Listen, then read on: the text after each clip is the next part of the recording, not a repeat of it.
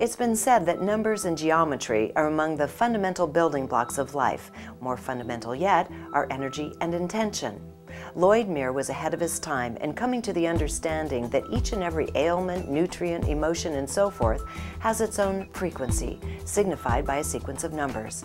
After years of research, he found that by reciting the correlative number for balancing a particular ailment, that the body would respond the same as with a physical antidote.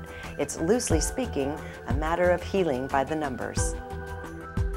The intention is the number. The number is the message. And that is what sends the intention to the body.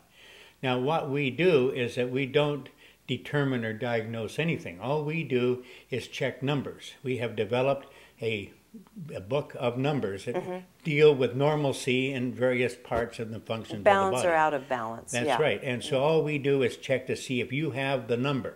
If you don't have the number, it's very possible you have the problem. And so we basically introduce you to the number, and as you basically utilize and repeat that number over any number 6, 7, 8, 9, 10 times, then you basically send an intention to the body, and that number now becomes part of the body, and you now have moved back into balance.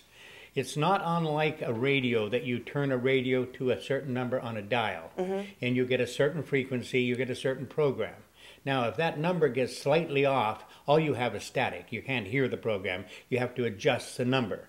The body functions literally the same way, in that you have frequencies in your body, perhaps as many as 1.2 million frequencies in the human body. And they've all got a very precise number. Now, if you get off number, then you basically are delivering static to that unit in your body, whatever role it's playing in the systems. Each one of these frequencies is delivering a part of a system or a part of an energy pattern. And if it's off frequency, then it isn't getting delivered.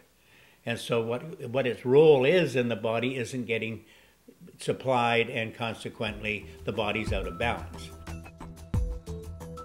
This is at the cutting edge of our future healing modalities and well worth pondering. Go to ConsciousMediaNetwork.com for the entire interview.